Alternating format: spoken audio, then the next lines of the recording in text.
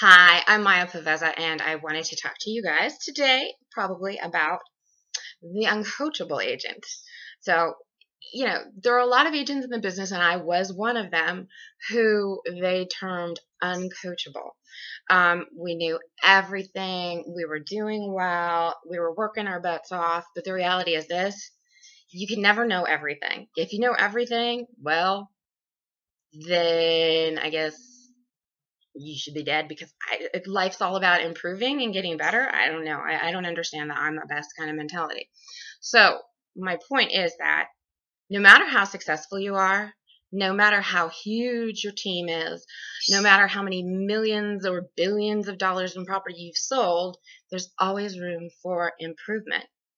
And the best way to get that improvement is by reviewing your business structure. Ask for a business development coach, somebody who can review your books, even look at a real estate coach. I work with a couple of people that do the business development, and I work with them on real estate coaching, and I also do life coaching. So when we go in and we analyze what they're doing, it's amazing because these agents are doing, super, super, super high volumes of business, have tons of happy clients and wonderful networks, but they could be doing more, or they could be doing it more efficiently and effectively, which is really the key. You want to do less, no, wait, do more with less, not less with more. That's the complete opposite. Do more with less, and that includes focusing on your database, contact tools, and all these other types of things. So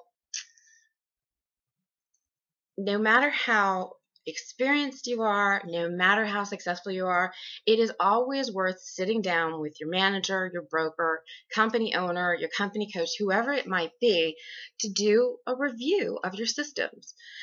Staying up to date, refreshing things, trying things that are new. If something doesn't work, fix it, change it. You'd be surprised how much more effective and efficient you will be. So, the systems, the tools, the success, you might be there already, but are you doing it as well as you could? Or are you really only maybe halfway where you could be?